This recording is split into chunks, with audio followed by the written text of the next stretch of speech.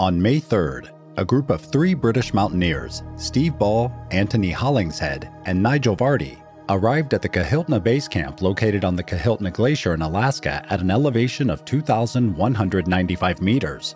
The trio aimed to climb Mount McKinley, also known as Denali. It is the highest peak in North America and known for its dangerous conditions, including extreme weather patterns. Despite these hazards, thousands of climbers still attempt to climb the peak.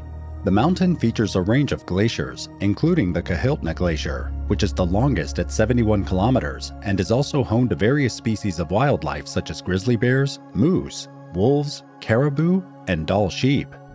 The 3 British climbers got stuck on America's highest mountain when the weather turned against them.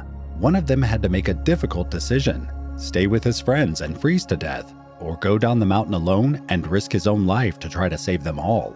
Bill, Vardy, and Hollingshead were all seasoned mountaineers. Because they were experienced enough, the climbing plan should succeed without any problems. The group had chosen the difficult West Rib route on Mount McKinley, a challenging route involving navigating through rocky and icy terrain. It took about 17 days to reach high camp at about 4,846 meters. Following the expedition method, they carried their equipment to higher altitudes and descended to lower altitudes to rest. They had acclimatized well before their attempt to the summit. But it was a risk. As experienced mountaineers, they knew if they were overtaken by a storm, they would be in great difficulty.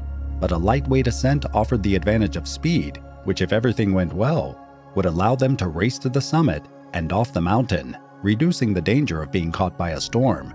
Their entire plan was actually based on a gamble that could also turn out wrong. At 8 a.m. on May 19th, the trio began their climb from West Rib High Camp.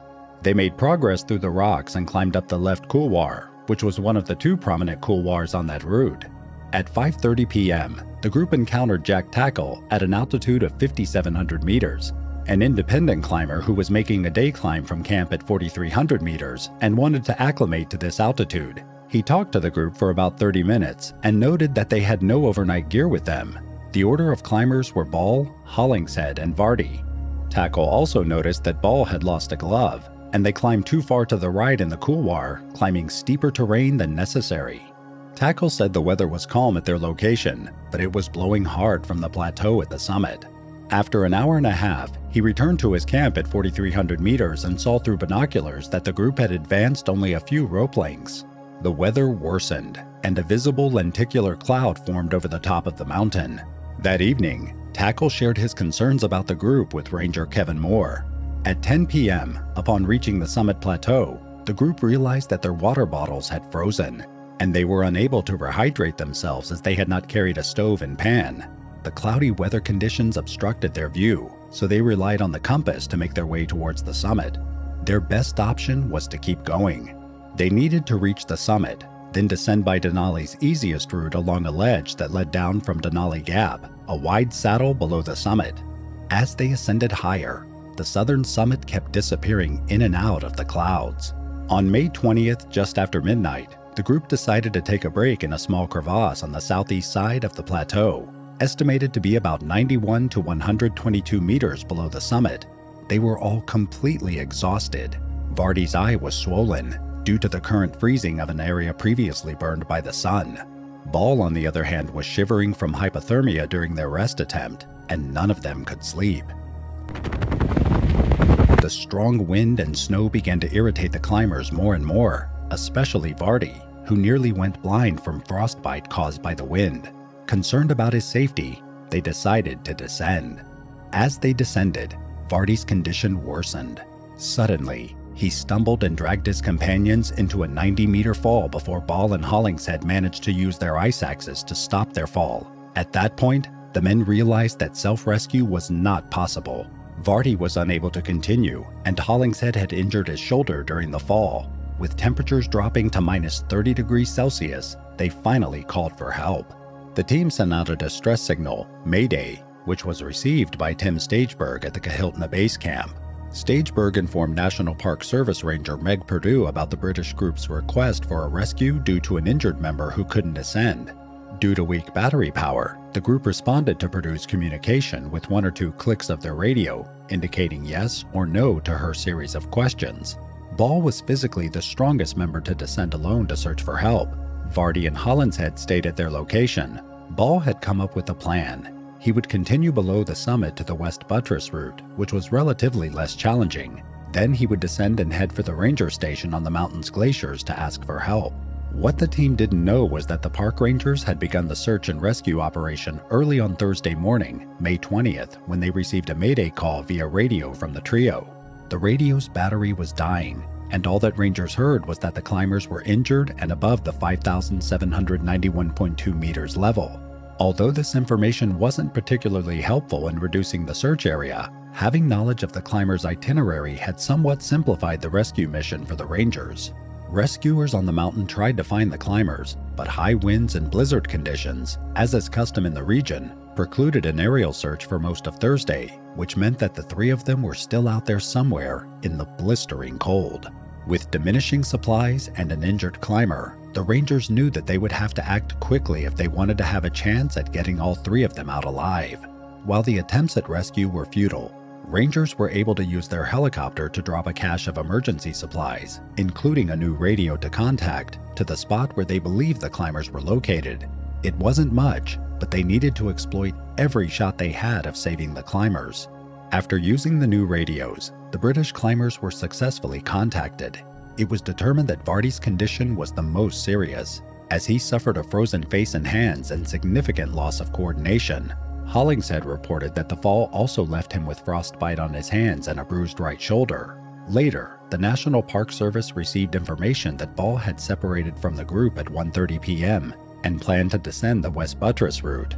During radio contact, it was decided to short-haul the two climbers using a screamer suit. They were given a brief instruction on the procedures of short-hauling. Hollingshead placed the screamer suit on Vardy and then hooked him to the God ring hanging from the 100-foot rope attached to the NPS Llama helicopter. When the weather cleared, a lightweight Llama helicopter was dispatched to search for Vardy and Hollingshead in the frigid conditions. Shortly before midnight, the helicopter found the two climbers in urgent need of medical attention. They were immediately rescued and received medical treatment for their injuries. On Thursday evening, May 20th at 11:23 p.m., Vardy was safely dropped off at base camp on the glacier after a short 5-minute trip from 5,944 meters. Hollingshead was similarly picked up just after midnight and flown to base camp. Then, Hudson flew them to Kahiltna, where an air ambulance from Lifeguard took them to the Providence Medical Center in Anchorage. During the evening of May 20th, there were no climbers camped at the 5,242-meter level of the West Buttress route. The next morning on May 21st, several private climbers departed from 4,328 meters for high camp, and Ranger Kevin Moore alerted them to look for Steve Ball, who intended to descend the route to get help for his team. Since Ball had not been seen on the lower slopes by morning, concerns began to arise at the ranger station and the aerial search was intensified. Around 1 p.m., the weather threatened to deteriorate. Suddenly, a ground team saw a figure in the snow below Denali Pass. It was Ball. Within 10 minutes, the rescue team was on the location. Over the radio, they reported that it was indeed Ball. He was conscious, but severely hypothermic. He also had an open fracture of his left tibia and fibula. A ranger named Billy Schott was lowered on a 30-meter rope from the helicopter to reach Steve Ball. The helicopter passed over the injured man, and Mr. Schott was lowered down. After placing Ball on a stretcher and wrapping him in a cover, he was tied to the rope and airlifted to safety by the helicopter. They returned to base camp at 5:17 p.m. An Air Force Pavehawk transported Ball to Providence Medical Center. According to John Quinley, spokesman for Denali National Park, he had been up there on his own for 28 hours, without any water and with no way of keeping warm. The team was trying to reach him but could find no good place to land. We decided we had to get him off the mountain.